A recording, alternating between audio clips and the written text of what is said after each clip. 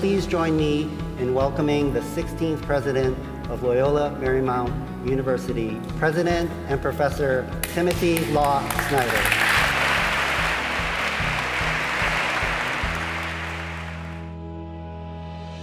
Amidst today's challenges, we all crave for a better tomorrow. So let us build that hope together in the work we do here each day.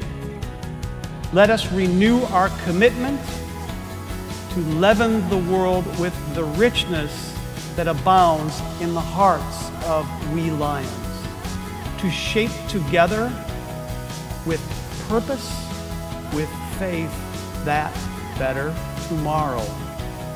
The world in which we want to live, with love and with joy.